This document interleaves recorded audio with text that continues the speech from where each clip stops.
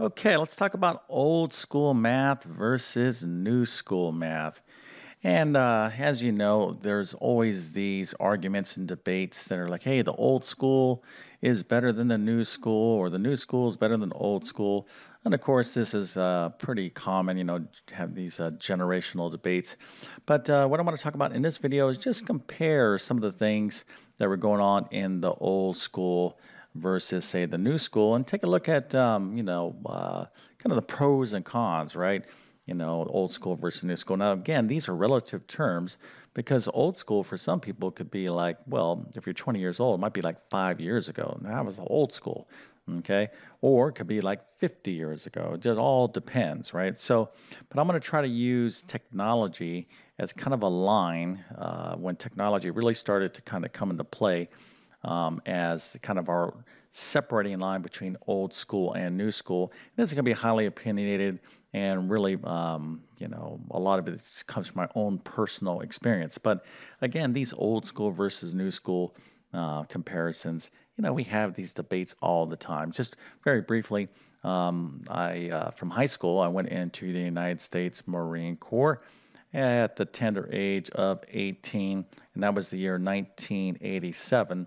So that brings me to my 50s. That's, my age. I'm 53, will soon be 53. But anyways, the guys my age would be like, oh, that was old school Marine Corps. Well, it's, yes, old school, but in terms of, that was, things were different back in those days. But when I was in the Marine Corps, the guys in the 1960s, okay, that was old school, or the 50s. So it's a relative term, okay? And if you're like 15 or 20 years old right now, 25 years old, guess what? 30 years from now, you'll be talking about, yeah, I remember back in 2022, the good old days. Da, da, da, da. This is a constant debate that's been going on. But I really want to talk about, old school in terms of, or old school versus the new school in terms of technology, because there's definitely were some pretty interesting changes in terms of mathematics and how people experience learning math. And I just want to kind of highlight from my own personal experience, what I think were some good things and some not good, not I don't say not bad things, but just differences and comparisons. So if you have nothing else to do and you want to spend a couple minutes with me to kind of go back down memory lane and have this little quick comparison, old school versus new school, well, then we're going to get into this in just 1 second. But first, let me quickly introduce myself. My name is John. I'm the founder of TabletClass Math. I'm also a middle and high school math teacher. You probably could figure that out. But over several years, I've constructed what I like to believe is one of the best online math help programs there is. So if you need to take a full math course or need assistance in your math course that you might be taking, I can help you out. Okay, I got complete full lessons, and I teach you how to solve thousands of problems, the most common problems you're going to face in middle and high school math. If you're interested in my program, you can find it by following the link in the description of this video. Now, if you happen to be a math student, there's one thing that I must stress to you. After decades of teaching math, this is the golden rule. Those students who take great math notes almost always have great math grades, and the reverse is true. Those students who don't take any math notes or struggle with math notes typically suffer the consequences. Okay, so if you want to do well in math or you want to improve in math, look at your math notes. Now, obviously, you need something to study from, so I actually offer great math notes, detailed comprehensive math notes. Those would include pre-algebra, algebra 1, geometry, algebra 2, and trigonometry. You can find a link to those in the description of this video as well. Okay, so if you want to just hang out with me for a few minutes and kind of go down memory lane with me, old school versus new school, let me tell you what I think about these two comparisons, okay? All right, so old school, all right? So old school and new school, again, I'm in my 50s. So when I think of old school, of course, now this is me, okay? Somebody could be 70 years old watching this video or 17. This is going to be different. But when I think of old school, I think of those, let's say, people that learn math in 50s, 60s, 70s, and 80s. Okay, so I went to high school in the 80s, and let's say middle school, high school in the 70s and 80s. Okay, obviously high school in the 80s, but the technology here, I think the changes in technology in terms of classroom experience, they were occurring, but they weren't as dramatic what was going on over here, right? So I'm going to talk about new school here in a second. So when I went to high school in the 80s, we still did a lot of manual calculations. Like, let's say you had a trigonometry class, you would have to learn to use the tables in the back of these math books. Okay, now, if you have a math book now, current math book, some of these books don't put tables of values for trigonometric functions, let's say, for example, in the back. Some do, but nobody looks at them. Okay, today, if you get a book, people, students would be like, yeah, they're there. They just might as well take them out because everyone ignores them. But back in the good old days, right, in the 80s or 70s, we would you learn how to use them. We would actually, practice this stuff. Now, in the 80s, we did have basic, we did have calculators, scientific calculators, but we really didn't have graphing calculators. Okay, like a graphing calculator is something like a TI 83 or TI 84, which are amazing. If you've never seen one, you should just search it, do a Google search on it. But you can graph functions. I mean, they're very powerful. They're like basically handheld computers, but they're extremely powerful. And I'm going to talk about when these guys came into play here in a second when I talk about the new school. So we didn't have that. We had to do a lot still by hand, even though we did have calculators. Calculators were just kind of, really becoming, I'm going to say, commonplace because in the 60s, all right, there was no, yes, maybe some engineers had some calculators. I think the first calculators, real handheld calculators came out in like the beginning of the 1970s. And these were for like engineers. They were like thousands of dollars and didn't have anywhere near the functions that, you would have. So in the 70s, early 70s, engineers were getting basic calculators. So as the 70s were occurring, going on, yes, calculators started slowly kind of coming into play and technology, and then in the 80s they started coming in. People could get calculators, but still, there was still pretty new going on here. But in the 50s and 60s, back in those days, they didn't have calculators at all. You would actually have, and this is prior to this, 40s and whatnot, you had something called a slide rule, which was like a little ruler with a little slide thing on it, and you would have to take a class. This was your calculator, and they were very accurate. Okay, but you had to learn how to use this thing, and this thing would slide back and forth. There was little hashes and little tags on here, but you could do some pretty sophisticated math with a slide rule. Okay, but so between a slide rule and table of values in books, that's there was a lot of manual calculation going on in this era. Okay, so when I think of old school, I think of this era really before. Now, for me, I was kind of like, yes, we did have calculators, but in the 70s, you weren't really messing with calculators, as an elementary student, at least that I can remember. Okay, it was still a lot of hand calculation, and even into the 80s because people couldn't afford these calculators. It wasn't like today you could pick up a basic scientific calculator for like 15 bucks. It was like extremely powerful. And still in the 80s, they were pretty expensive. And if I remember correctly, I mean, our teachers would issue these things out. They would collect these things back in class. So I think with the old school um, approach to mathematics, there was a lot of hand calculation. You had to do a lot of manual calculation, and that required a lot of practice with that. Okay, so in terms of old school, technology was limited. Yes, they did have computers, but that was for like engineers and whatnot. But as a regular old student, you had to you not only do the problem, you had to do all the key. You had to do a math problem. Not only did you have to figure out how to do it, you had to do all the calculation to get the right answer. So it was a lot of dependency on your arithmetic skills. Okay, so that was really stressed back in the good old days. Now, if you think about the accomplishments of old school math, think about uh, what has occurred over the last, say, 100 years, right? We had people go to the moon, okay, like the Apollo. If you've never been to NASA, that is in Florida, but that's where they would launch all the rockets. An amazing place. I highly suggested that at least one time in your life you go there. But you'll see all these old rockets and all their accomplishments. You just watch some of those old movies. It's absolutely amazing what they, accomplished. All these engineers and scientists. And guess what? Yes, they had access to some computers. I'm not saying they did, but they're not the kind of computers that you would think of today. I mean, they had big, huge mainframe computers, but the regular engineer, that kind of person, they're using slide rules and tables of values. They're using manual calculations to accomplish and figure out highly sophisticated, complex engineering problems. I mean, think about it.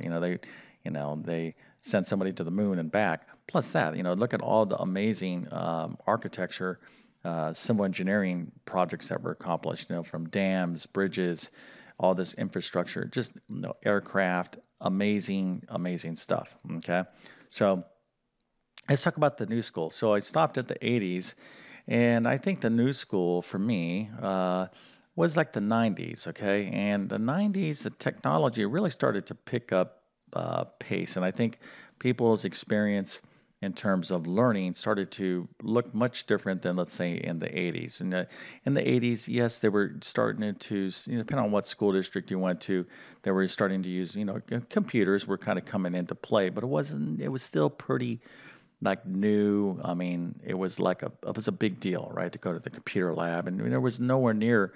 You didn't have that. You didn't own that technology. You couldn't take that computer home. Most students didn't have that kind of. Yes, there was these basic computers, but I'm talking about powerful computers that you personally, if you're younger, are used to dealing with. But in the 90s, calculators started getting much cheaper and better, and somewhere along in the 90s, I don't know exactly when, graphing calculators started coming out. They may have been around in the 80s, maybe for engineers and whatnot, but I'm talking about like the regular, let's say, high school students. The TI-83, I'm not sure exactly what year TI-83 came out, but it's probably the late 90s, definitely the early 2000s. And this is an amazing graphing calculator. I actually have a few of them, and they're still very, very good even for today. And these are expensive. I actually have a TI-84. If you're not familiar with this, these calculators can cost you like $120 plus. So they're not cheap, but they're extremely powerful. And back in the day, these guys here were just amazing. I mean, like you can graph, functions, circles, and figure out all kinds of crazy problems. You could program them like a computer. So these calculators were not, a part of my experience, okay, in high school and middle school. These weren't around. So students in the 90s really started, having access to much more personal technology, like calculators, graphing calculators.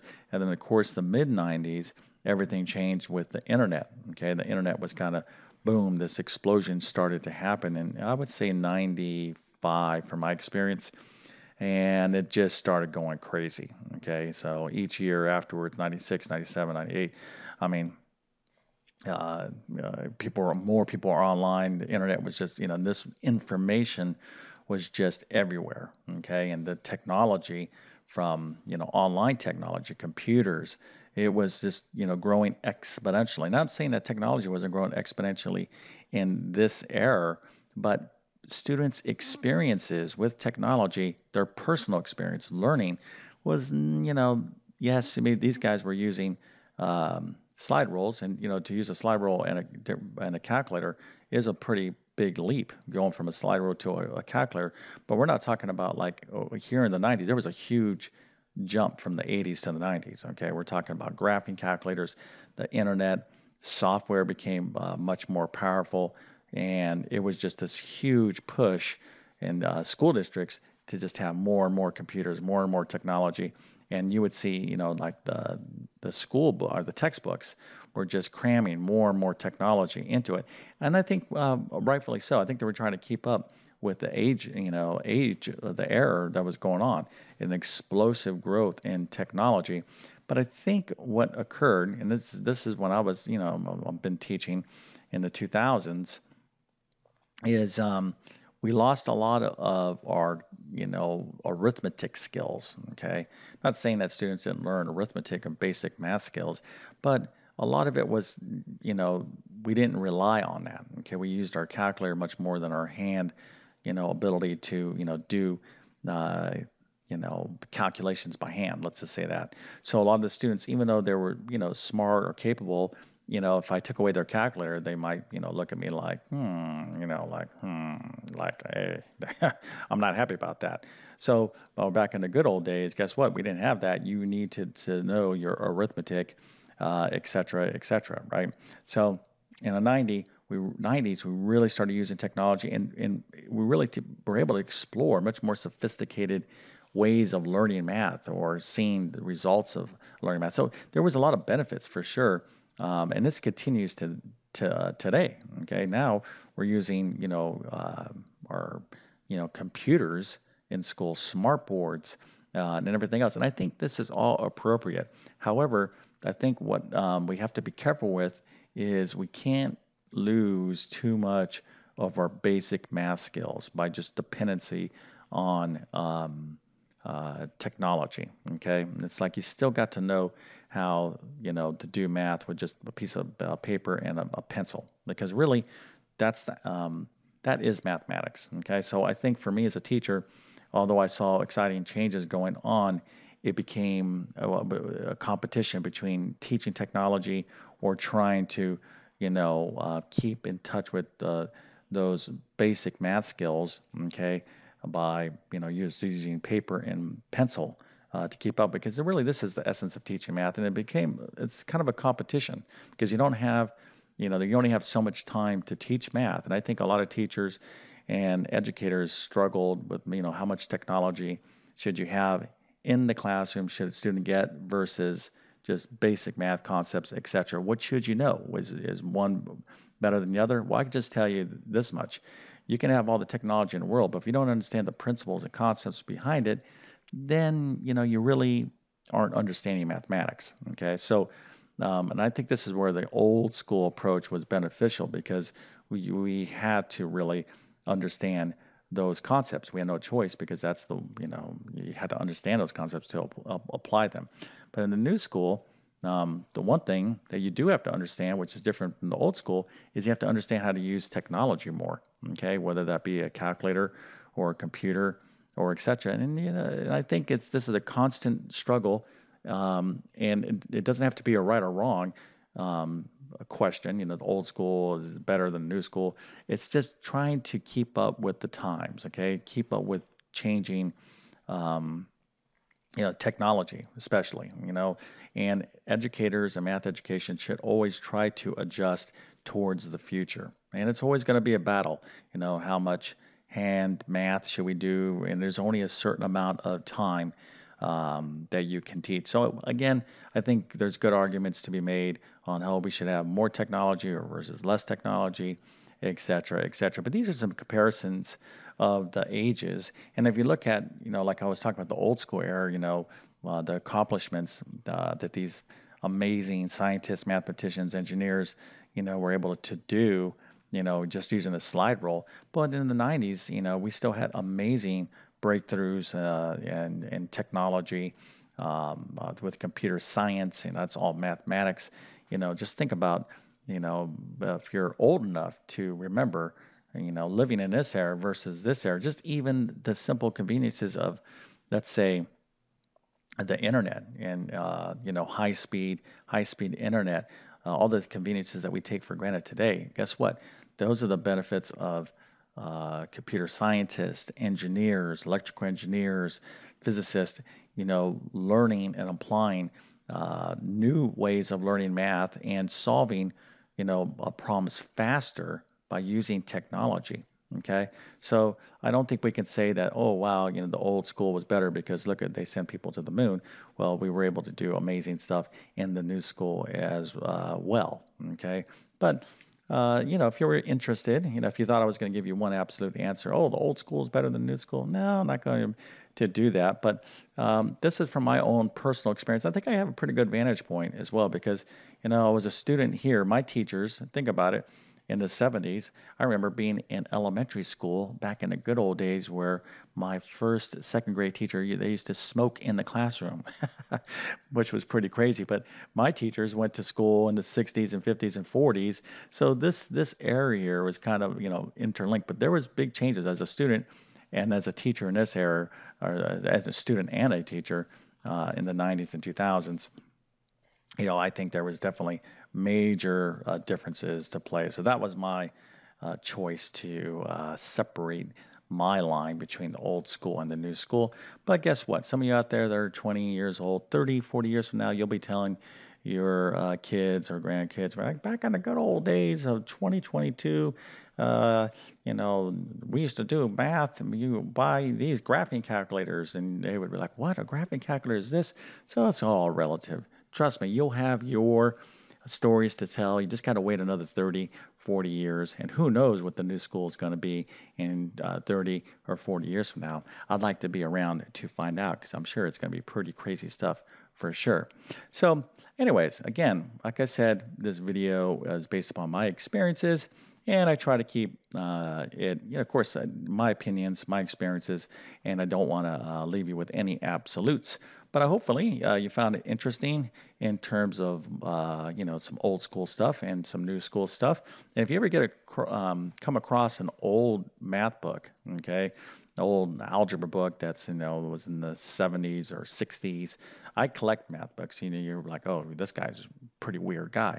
I have hundreds of math books. I love to see it. But some of the old math books from like the 60s, they were just amazing. Okay, especially in the 1960s because in the 50s, the space race started really occurring. Okay, during the Cold War, we had this race to the moon and to space, and that was a huge push for science, technology, and math. And you could see like in the 60s, some of the textbooks, just beautiful books, just wow. I mean, they're like really, really impressive. So if you ever come across one, just scan through them.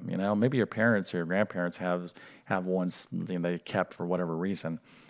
Check it out. Okay, just take a look. They're pretty, great place to find books, by the way, or to scan.